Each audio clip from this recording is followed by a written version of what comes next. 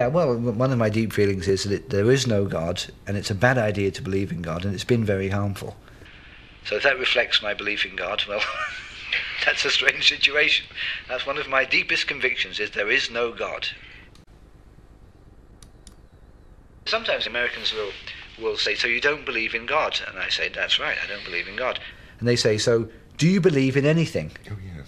Do you believe in anything? And I say, I believe in many things, and I don't make jokes to them about I believe in tables and chairs. And I say to them, you know, I believe in various ethical causes and political ideas and other aesthetic values, intellectual values, lots of things that I believe in.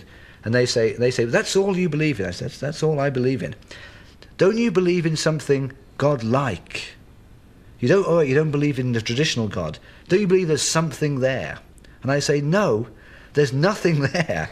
And it's very difficult to get across to people who are religious, when you're an atheist, you mean you don't believe in anything like that whatsoever. It's not that you think nature is God, or it doesn't have personal qualities, or something like that. You don't believe in anything of that type. Nothing supernatural, nothing miraculous, nothing superstitious, no ghosts, no telepathy, you know, nothing of that kind. That's what it's to do with. It's not that I'm picking on God, you know, somehow, or picking on the Christian God and not believing in him. It's just nothing of that type. I'd just like to finish with one thing. Here you are, like myself, reluctant to use the word atheist to describe what we are. It's an accusation rather than, as it were, a conviction.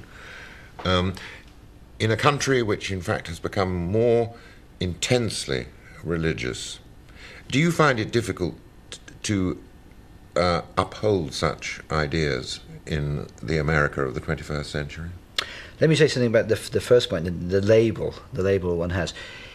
Yeah, to be called an atheist, it's a negative view, and it suggests that one is a sort of professional atheist. You know, you spend your life arguing against God, which way Russell did. And I think that's a sort of an undignified and rather pointless procedure. Once you decide there isn't a God, you know, there's not much point in inveighing against it, unless you think huge harm is being done by the belief in God. But nobody spends their time trying to prove to others that the Greek gods don't exist.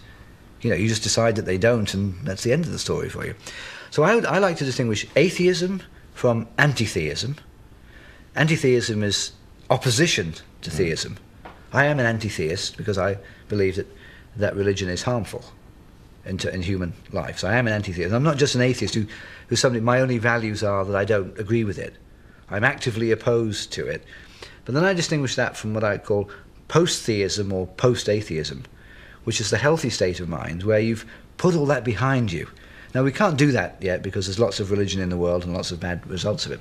But to me, the ideal society would be one in which the question of religion didn't really arise for people, or if it did, it wasn't a heavy question for them.